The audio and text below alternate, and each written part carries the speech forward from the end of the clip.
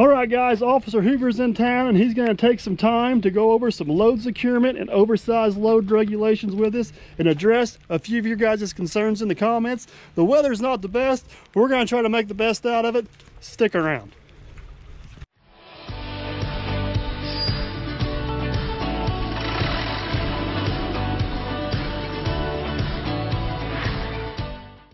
All right, guys, it's official. I have rounded up the one, the only, Officer Hoover. Rounded up? I'm pretty sure I rounded you up. All right, we'll go. Technically, we're in the parking lot, not on the side of the road, but this video is for you guys. We're going to go over some tips, tricks, some do's, some don'ts, and I'm sure you're going to spout off a few numbers out of a federal regulation book at some point. Well, you gotta have the federal reg. All right, so we're going to try to hit the hot topic items on load securement. I know you guys comment on a lot of my videos about different things I do and different things you think that's right and wrong. So first off, Officer Hoover, let's talk about the equipment itself. Oh, all right, we'll talk about the equipment. All right, so when it comes to loading heavy equipment, load securement of heavy equipment, first thing is that if anybody wants to go facts check, great. Federal regulations, there's 393-130. 393-130, that is a very important one. That covers most of what we need to know. Yes, most of what we need to do. 393-130 covers the loading of heavy equipment. And this is equipment greater than 10,001 pounds. So when you got any form of piece of equipment greater than 10,001 pounds with tracks, wheels, anything like that, first thing you gotta have is 4 independent corners. Okay. So now, can I jump in here real quick? Yes. This is one question always I have, and I got it right on top of my head. Can I attach to the track? Yes. What? Yes. Did you hear that? He said what? Yes. All right. That is an acceptable means. Yes, we can argue about this and that and bolting, and you're exactly right. Now, if I notice the track is bent, or in some cases you got your mounting bolts, if those are starting to break or there's an issue there, it's just like if the rub rail was cracked or bent or broken or anything like that. It's where you secure to. So yeah. Now, is that an Indiana regulation, or is that a federal? Federal. That is a federal. Now, does the state have the authority to adapt something different? They can. But typically, when it comes to something like this, they don't, because the federal regs are pretty tight and stringent, and with a lot of this stuff, they can do something similar, but they can't ever. So if you're more aggressive, but they can't make it. So if you're running in the continental United States, you're telling me it is perfectly legal to hook my chain or binder to that per 393-130. 393-130. So guys, if you ever get stopped, or if you got questions about that, attitude is everything. Attitude's everything. Attitude's everything. And there's different ways. You know, don't be like, well, I got a question, or this Hoover guy in Indiana said this. Just say, hey, can I ask you a question on this? You know, what do you see? What do you guys like to see? What's best practice? Because when you look at 393-130, it says minimum 4 tie downs. And of course, when you read the whole 100 section, if you're really tore up into this and really want to learn about it, go to 393-100 and read it all the way through the stuff. But yeah, because what it talks about, you know, whatever securement devices have to have proper damage-free mounting locations, all of that. And that's the same way. When it comes to equipment, some newer equipment may on the inside have tabs or hooks that is a manufacturer-rated, manufacturer-meant-to hook spot. You can utilize those as well. But the bare minimum 393-130 says 4 independent corners. So this is independent, meaning it's not hooked to that side. Now, there has been an update. If in this case here, you can see DP has taken and made some shorter chains. That's just fine. But if you had a long chain and had the slack going over and then had the other part of the chain there, that's absolutely fine. Here in the last year or so, they've adopted that, and they said, yes, that is perfectly fine. That's going to count as the two separate so it can be one chain, but it has to be used as 2 separate ones, and it has to have slack in between. Exactly. Which, you guys see me tie down the way I used to tie down stuff. That's what I did, and that would be considered acceptable. Yes, that would be considered acceptable. Now, depending on what you got, some of the big dozers or whatever, say it's got that center pin, you can bring 2 chains in and come down separate, but you cannot run 1 chain up, through, and down even though it's coming down this way, if it's still one chain, it's still considered so one. You can tie off to a center point, but you got to have two separate chains pulling either way. Separate ways. So this is over 10,000 pounds. So we got to have 4 corners, and then we got to cover 50% of the load of 50% of the weight of the machine. Correct. Correct. So for easy math, let's just say this thing weighs 30,000 pounds. Yeah. So we would have to cover 15,000 pounds with our working load limit. Okay. So what we're going to do when it comes to this, we've looked at everything. There's no bends, no breaks. The chain's in good quality. There's no bends, twists, bent links like that. We'll show you what those look like here in just a minute. I may have one on the truck. Yeah. Hey, thanks for setting up the example. So we've looked at this. This binder here is rated at 9,200 pounds, and you can see that right there.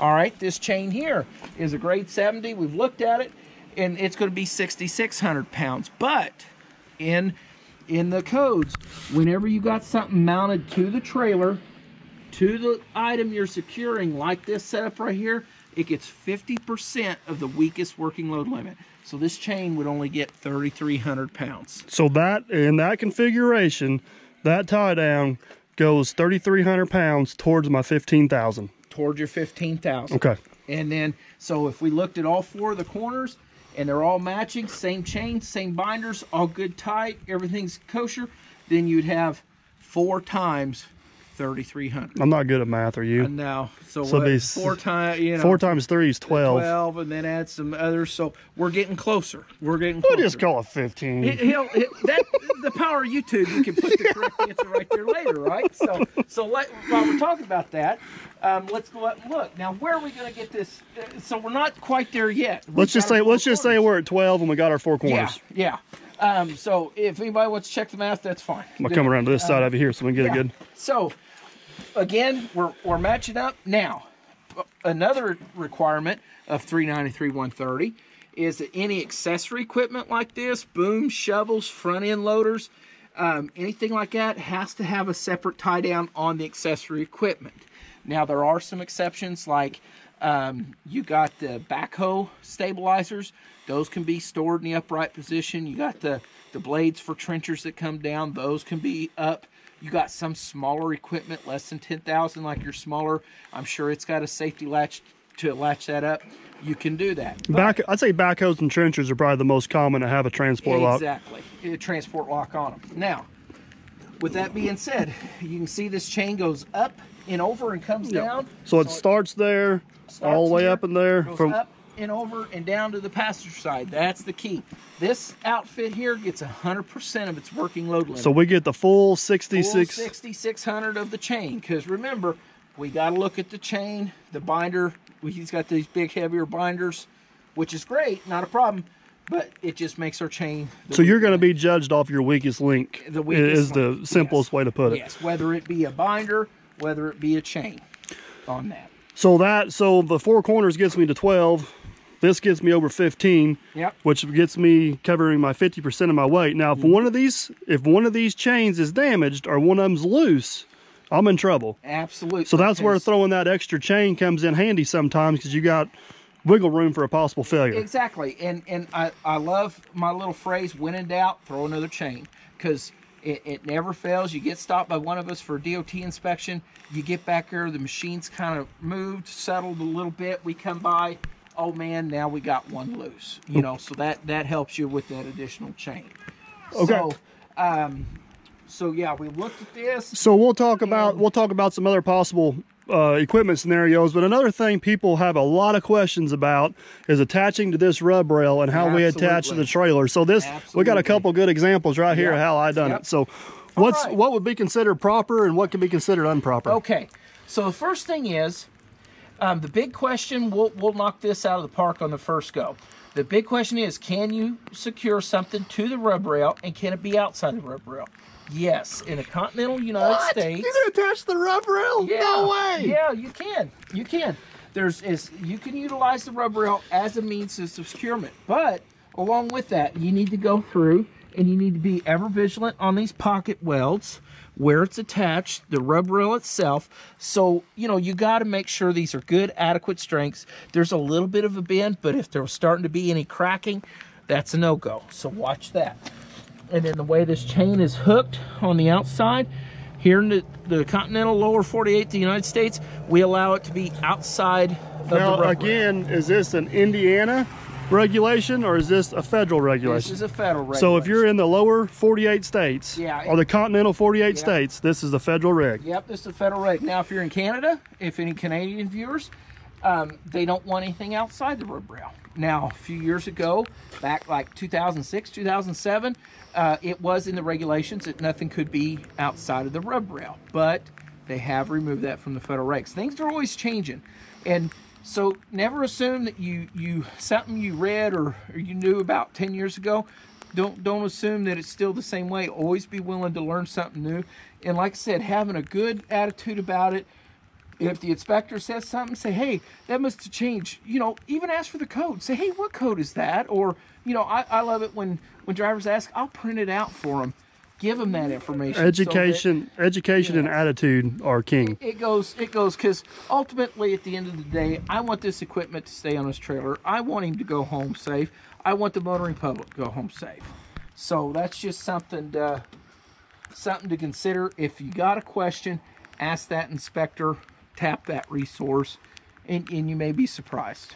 All right, so a couple other types of equipment I guess people tie down. I guess the one big one to hit would be articulated equipment. But you got two options on articulated equipment. One is you got to use the factory provided transport lock, so it cannot articulate, or you have to throw a chain. Yes, chain. And so let's just kind of use this for an example. You got your articulation, you typically find a chain coming down and a chain coming down.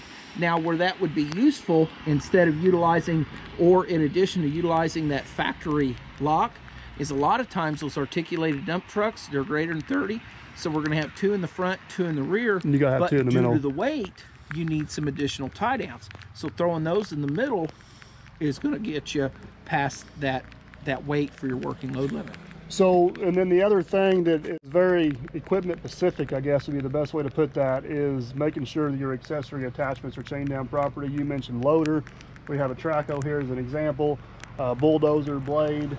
Yes, and with the bulldozer, you bring up a very good point, because some bulldozers, their blades are real permanent attachments to it. And the discussions come up, well, if I attach to this blade, is it the same as the front? And my word of advice on this is go ahead, get your two in the rear, hook your tracks, and then also do your blade. You're going to have a lot less to worry about and a lot less gray area for that roadside inspector to maybe see it a little differently. So why not take that extra second, throw an extra chain on, and not have goes back to what you said before, when in doubt, throw an extra chain. When in doubt, throw another one. Exactly. All right, guys, we come around here to the other side of the truck. We actually had a chain on the trailer that's a good example of one that would not be acceptable for use. All right, so what we talked about was load-bearing portion of the chain. And what we want to stay away from are defects in the chain. Because you could have that chain just as tight and not going to go anywhere. But when you start to get defects like what we're seeing right here, this is going to make this chain no good. So that chain's perfectly straight. It's the water on the lens that makes it look curved. Yeah, you know, maybe, but I would definitely resort this to a just pulling stuck trucks out of the ditches. I think what the important thing is here is, just like you inspect your truck or pre-trip your truck, you need to pre-trip or check all your load securement from your boomers, from your hooks, because another big thing is, and we don't have one hanging here handy, is making sure it has the hook has the proper cotter pin in it. Yeah. And the keeper, the chain has the proper links. And what you said, there's a tool you can get? Yes. In the all-knowing tool pouch of don't worry, I will not litter. I will pick that up, I promise. All right, so what this is, and I wish if anybody from Brake Tech Tools is watching, I love your stuff. I'd love to be a sponsor.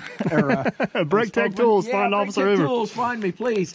So what this is, Brake Tech Tools, it's their chain gauge. So what we got on the one side is we can basically size this chain and determine it's a 3/8. The other side you see is marked OOS.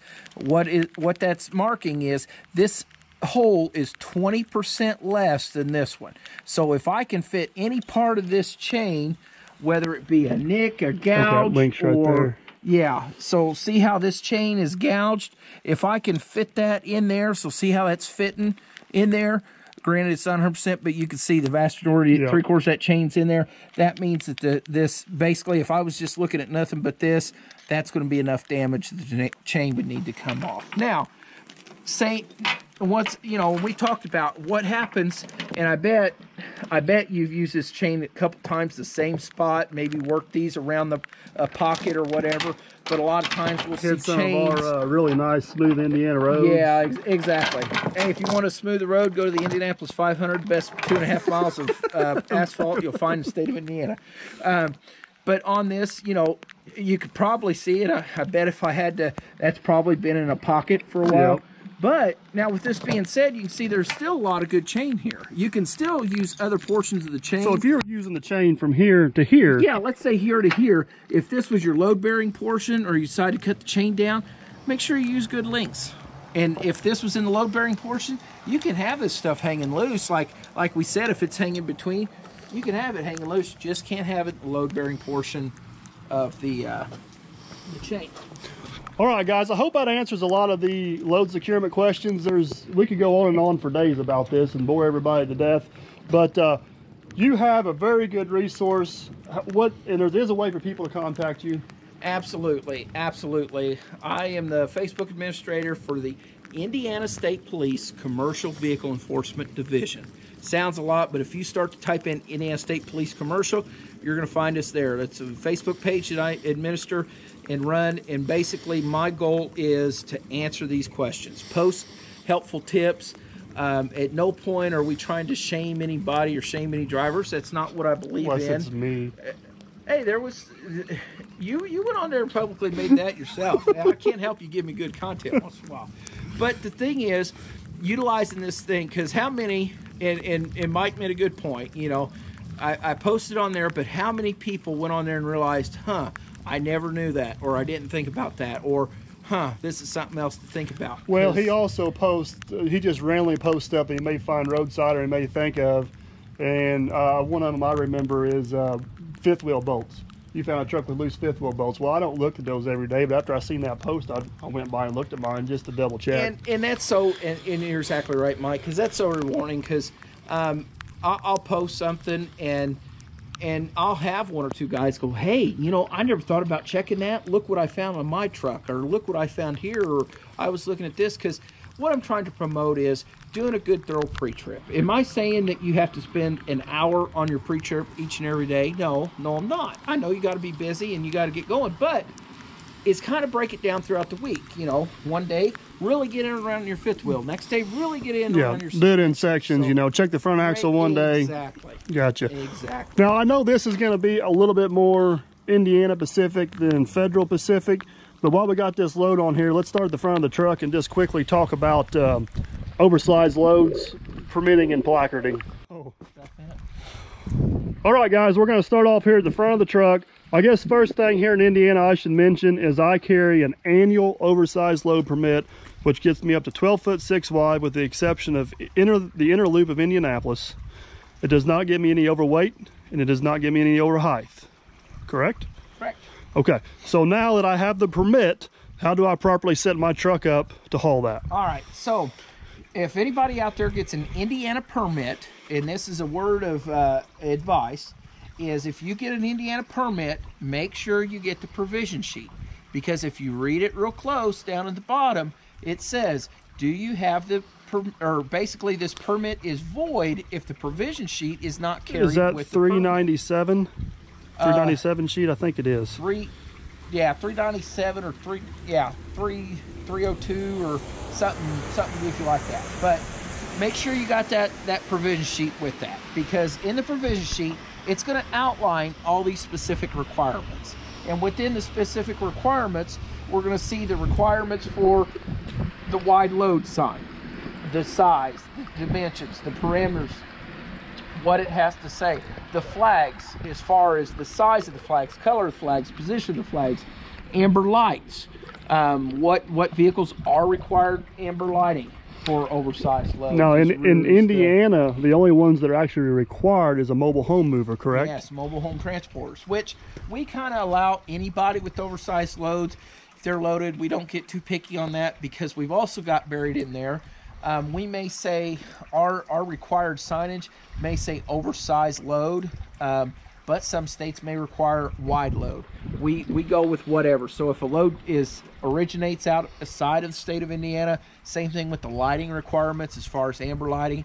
If another state requires something a little more in depth, we're pretty lax on that. We'll let that slide as long as it meets some sort of that requirement. Okay, so we got the front of our truck, yeah, wide load. We got our flags marked up here. I think these are supposed to be 18-inch red squares. Is that correct? 18-inch red or I don't orange. remember the actual dimensions, but I do know it has to be at least 2-inch block letters, and I think they have to be 12-inch tall. Yep.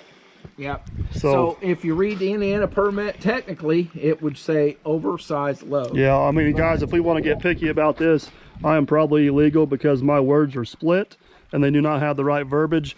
But as Officer Hoover stated, I did a professional job about it, and if I have a good attitude, I'll probably be all right. Yeah, so probably be all right. All right, so we're gonna skip all the way to the back of the trailer at this point, and I guess it's pretty similar back here as well, isn't it? Yeah, it really is, because you've got your flags, and a big question we get too is the flags required on the rear like this? Well, technically, it could be placed on the widest extremity of the load. So now, see, that I learned something there, because I always thought it had to be the rear and the widest point. Yeah, technically it can be the widest part. This is just an additional, plus it kind of provides traffic. Hey, heads up, there may be something sticking out. So, and again, if you want to flag both, go right ahead. But yeah, okay, it can be. And then, like I said, so we're looking at it, oversized load, the proper banner, properly displayed. Something I get a lot is concerns about blocking the license plate, blocking the lights. Try not to obscure the lights, okay? And through a little bit of research with everyone else, basically it came down to, what about the plate? I kind of go, you know what? If you're running loaded, you need to have your oversized banner. I'm not nearly as worried about the license plate, but if you're running empty, don't run your banner, don't be obscuring your license plate. But lights are very important not to mark. Absolutely, try not to obscure at all of those lights. This is kind of this kind of defeats, whenever I'm hauling the track hoe, these flags actually end up being the widest point from side to side. You've guys seen me haul the 850 dozer, the blade sticks out there farther. I actually got magnetic flags I put on the blade, and I still run these back here. Yep. I guess flags can kind of be like chains. More the merrier. More the merrier. More the merrier. So you're never going to get in trouble for too much. Just like chains. We're never going to get you for too many chains. We're going to get you for unless you get them for overweight for too many chains. That would be a lot of chains. But and as soon as I said that, I thought, so. All right, guys. I hope you found that useful. Huge thanks to Officer Hoover for answering a few questions for us. Don't forget, I'll put a link in the description of this video to his Facebook page. I actually got Steve from Speed Binders here. He's going to go over these binders with us real quick and show us the professional way to use them and give us a few things on them. And stick around for that. Yeah, I think that's it. I think we covered her. I think so. Thank you very much, sir. Now, you guys have seen it. A good DOT bear never gets wet or hungry. I'm not hungry, but I am wet. Yeah, so. The weather has not been cooperating with us today, but we're sticking it out for you guys. Yep. All right. Thank you, guys. All right, guys, we just did the load securement video with Officer Hoover, and I have found Steve, Mr. Speed Binder himself, and he's going to give us a quick demonstration over the binder. So first off, I'll let you take it away, but these are the 9200s, is that correct? Yeah, these are the torque drive 9200s. It's a 3/8 by 1/2 inch binder. We are DOT approved. Fits 3/8 and 1/2 inch chain. Also fits 5/16 chain too, so it's pretty neat. But basically, what we'll do is unwind it for you. We're tight right now, and now let's just give everybody a quick glimpse of the drill we're using as recommended. It's the DCD991. Right, and this drill is pretty awesome. It's obviously a DeWalt. This has 880 power watts out, which is a lot of torque, and it actually has more torque than the Impact. Impact, you are allowed to use an Impact.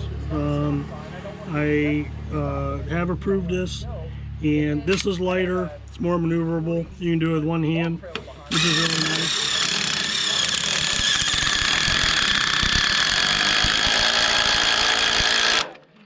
So the drill, you're going to get a little bit more twist. We're going to go down to first speed, and I'm going to cradle the battery pack with my left hand, but that is tight. Yep. I mean, that's bone tight. I think one thing important to explain is how the arm stays in contact with the trailer. Yes. Compared to a conventional boomer, which also helps them keep them tight. Yeah, that's a great point. What's happening here is the arm is actually a reaction bar. So these are placed so that they're against the floor of the trailer, they're against the track of an excavator, a dozer blade. But properly tensioned, you're going to have some, effort to lift this up off the trailer, but that's what keeps them tight. So when you go over bridge abutments, railroad tracks, etc., these aren't lifting up off the trailer. And a typical ratchet binder, you get to a point in time where your chain twists, and then you go to get more clicks to get it tighter, the chain untwists, and you're done. And that's the real deal. I was explaining, I think the first video I did with these was holding the man lift, and you guys see me saying there, I can't believe these things are still tight, because it never is. That's why. And another key to that is making sure the short side of this is towards the trailer, correct?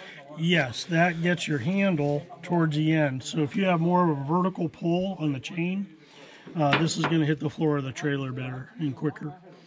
But yeah, you are correct. Without the twist, because we don't twist, we just do a total torqued pull, 25-to-1 gear reduction, no chain twist, just gets it really tight. We have had no issues at all getting these things tight or keeping these things tight. That has not even been a concern one time with these. It's just not an issue. I don't know how to say it. It's just not an issue. Yeah. Well, thank you very much. I appreciate it. Now, we've been using these things for about 3 months now, I guess. Yeah. And we did start off with the drill, and this is just my review on this. The drill works really well, and it may get them a little tighter with less effort, but it's not quite as convenient as the impact. I do believe the impact's going to be our tool of our choice, especially now that we know they're approved. It seems to work really well. It's a lot more convenient. Works great. You guys seen how we got the truck set up. I highly recommend them, guys. I wasn't for sure about them when we first got them. After using them, we're sold. I've already ordered more from them. They've been awesome. We've had no issues whatsoever. I still think this is one of the greatest things yet is being serviceable. Yeah. Yeah, so thank you.